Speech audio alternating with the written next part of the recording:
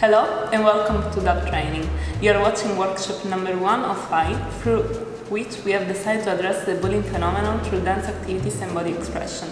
This workshop aims to introduce the project in its main actors, the participants along with the facilitator, define what bullying is, create a group connection, and highlight the role of the passive observer during a bullying situation, bringing out the emotions and the feelings experienced in a situation of this kind, in order to analyze and deal with them.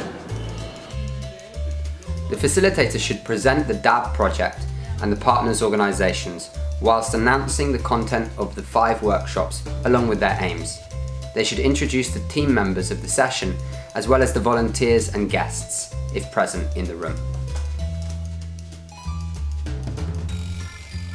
They should ask for the definition of bullying among the participants and start a conversation about the phenomenon, making sure that by the end of it, everyone knows exactly what characteristics define bullying and the general prevention or intervention to tackle it, as well as our research connected to DAB, focused on expressive methods and particularly dance and body expression. This should take about 10 minutes.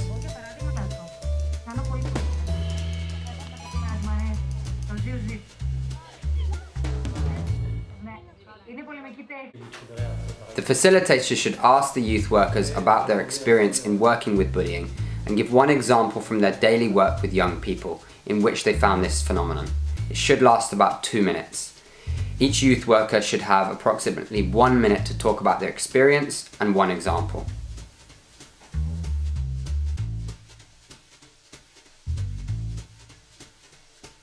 Each participant should receive 3 post-its on which they should write their expectations from the programme, their possible fears and their possible contributions. The post-its should then be stuck on 3 pieces of paper and put on the wall. At the end of the programme, after the 5th workshop, during the evaluation part, the participants will return to the wall to have access to their words and reflect on their journey. This should last about 10 minutes. When in a new group, when their participants do not know each other or the facilitator does not know the participants, it's important to start the session with an ice-breaking exercise to connect the participants all together and create a new energy among them as a group entity.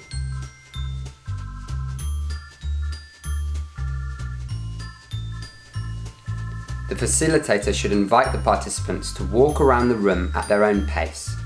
Gradually, the facilitator should invite them to connect with the space around them, inviting them to pay attention to the colours they see within the room, leaving them enough time to do so. Then the biggest things within the room and the smallest, then the spaces of lightness and darkness, and invite them to reach those spaces, spending a few seconds in them, feeling the energy of those specific spaces. They could close their eyes for a few seconds when they reach them to help the feeling.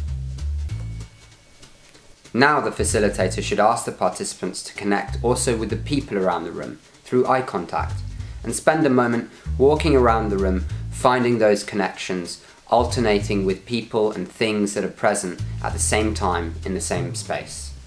At the facilitator's signal, the participants should connect only with the people around them and concentrate on their physical journey, the path they take in the room, and interact with it. They could follow someone or turn around someone else or interact with someone far away, connecting with their dynamics. They could accelerate to reach someone or decelerate to catch someone else's path. The participants should play among themselves, crossing their paths, going backwards, forwards, turning around, following, escaping from someone in a playful way. The facilitator should guide the dynamics of the walk that could go in a very fast speed, almost running, to a run, to a slow motion, to encourage the participants' creativity. To implement the playfulness, the facilitator should also encourage the participants to keep the same task going down to the floor, crawling, rolling, avoiding standing up for at least 2 minutes. And then at the end, they should invite the participants to go back to a standing position, finding their walking pace again and slowly, gradually, pick a place in the room where to find stillness, close their eyes and concentrate on their breaths, looking at themselves from the inside.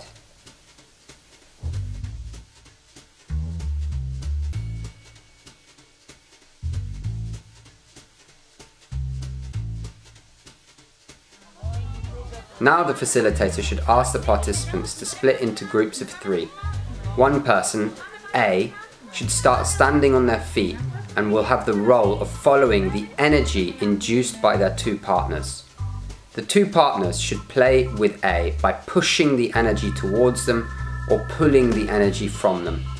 A should follow the 2 partners' movements, letting their body respond to their energy. The 2 partners could, for instance, pull the energy from A's head and bring it to the floor, or push the energy into A's chest, or pull the energy from A's left foot up to the ceiling, and so on. The 2 partners should at first start one by one, alternating the actions, and as they get comfortable, they should push or pull the energy at the same time, and A should play with it. At the facilitator's signal, they should exchange roles. Everyone should experience A's role.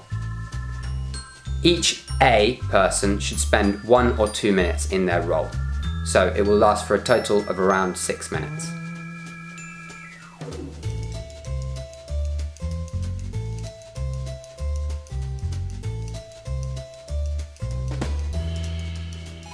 Now the participants should be ready to work in a new, neutral and more connected atmosphere.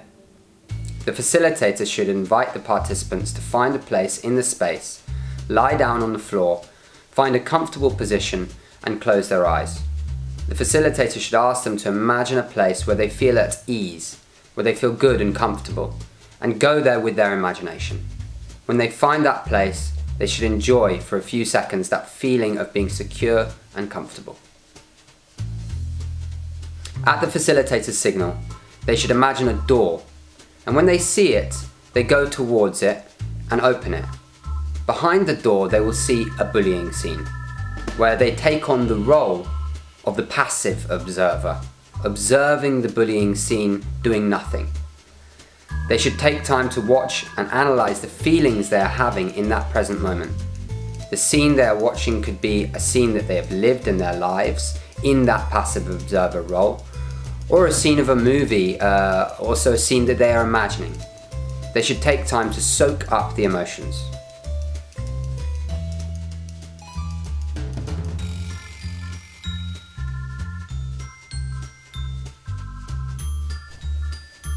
At the facilitator's signal, they should go back to the comfortable place they have chosen and close the door behind them, spending a few seconds in that space. Next, the facilitator should ask the participants to come back to the room by feeling the contact with the floor, the temperature of it, touching the floor with their hands, opening their eyes and connecting with the space around them.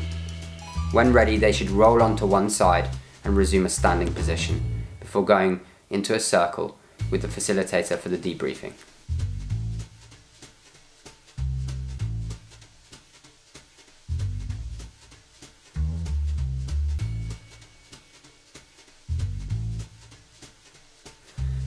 Time for a discussion during which the participants and the facilitator should identify the most common emotions experienced while in the passive observer position.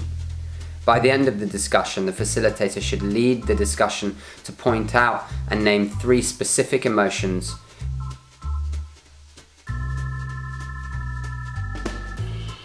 At the end, the facilitator should summarize and conclude that all the actors involved in a bullying situation are feeling predominantly the same and the main 3 emotions, which are fear, anger, and helplessness. The facilitator should now ask the participants to reflect on what action they could do to stop these feelings and get out of a bullying situation. When they find that action, they should name the emotion they feel if they get out of the bullying situation, and they should agree on one common emotion. The facilitator should write down that positive emotion with the other negative ones. Another topic that should be put forward is that there are no good or bad emotions, but just emotions, and each of them has an important role in our functioning.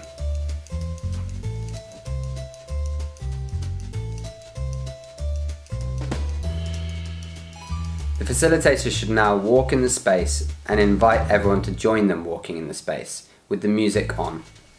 The facilitator should pick one of the emotions previously mentioned and say it out loud, and the participants, along with the facilitator to encourage everyone's participation, should move or dance representing or feeling that emotion that's been said for about 2 minutes. The facilitator should gradually name each of the 4 emotions identified and should change music for each emotion according to the provided playlist, helping the participants' creativity with the sound atmosphere. Important, the facilitator should specify during each emotion that has been named to dance the emotion out to avoid keeping the emotion in mind and inside. Therefore, once they identify the named emotion, the participants should dance that emotion out of their body, and when it's time to go to the following emotion, the facilitator should insist, saying, "We leave that emotion out of us and behind us." 5 minutes for explaining the task and people to move around the space, getting used to the movement. 2 minutes per emotion with the specific music.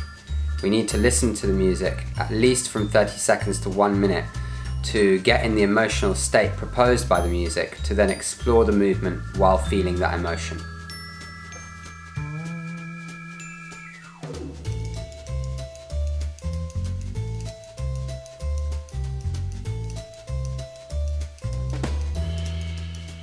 The facilitator should underline the concept of the connection among mind, emotions, body, and its impact on our behaviour.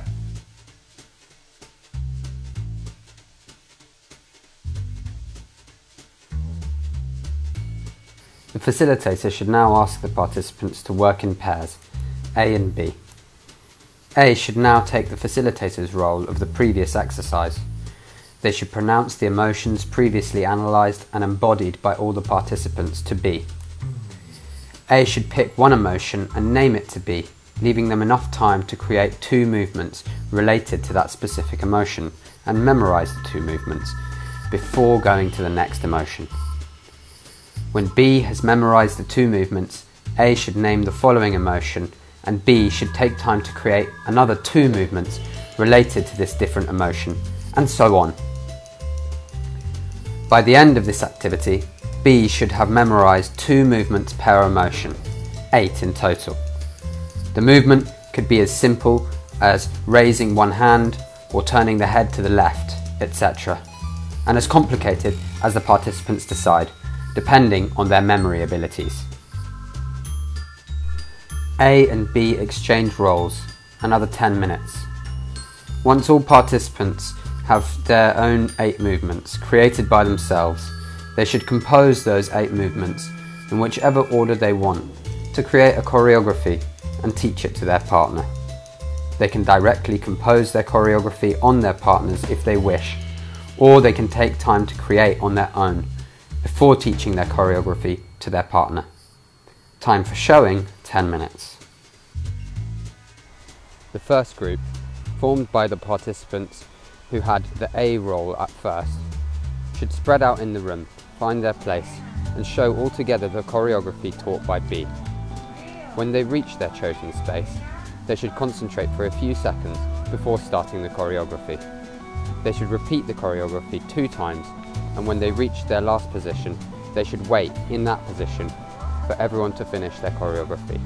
Find their last position, wait a few seconds of stillness all together, and leave the space together as a group. When the first group finishes, it's time for the second group to show their partner's choreography. Time for showing, 10 minutes.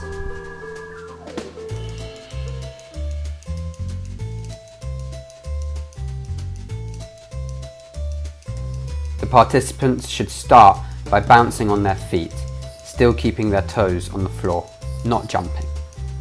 Releasing the shoulders, arms and hands with no control, allowing them to go wherever they want, following the bouncing movement. They should now stop bouncing and they should start rubbing their hands as fast as they can to create heat on their palms.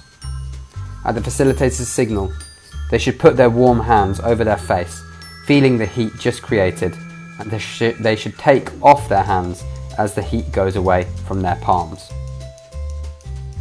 They should rub their hands again and repeat the experience, putting their hand on their chest and the third time on their lower back.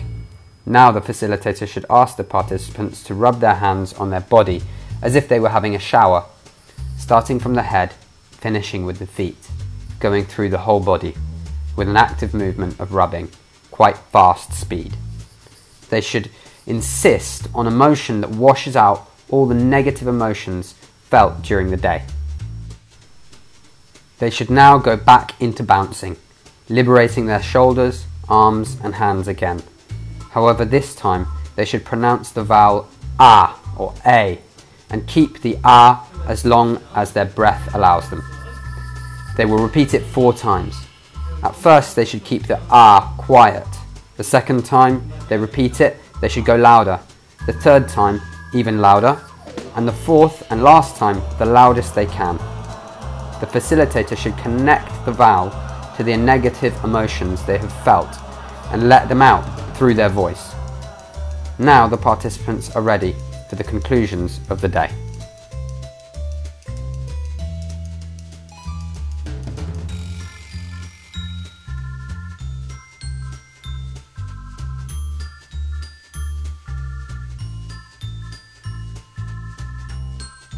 At the facilitator's signal, with a change of music, everyone should walk in the space to occupy the whole room, moving around, re-establishing visual connections with the others, exploring again their surroundings. At the facilitator's signal, the participants should pick up a sheet of paper with a colour, pencil or felt tip pen and continue walking around. When the music goes down, everyone should choose a place in the space and draw their silhouette, colouring the body parts they moved the most and in which they felt an emotional engagement.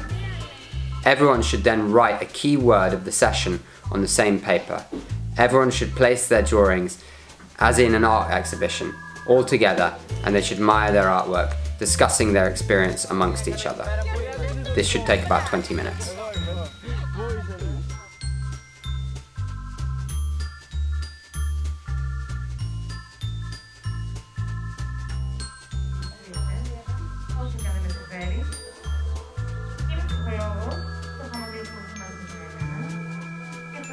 Thank you very much for watching our video. If you are interested in this topic and you want to go further to discover our process, watch our next video.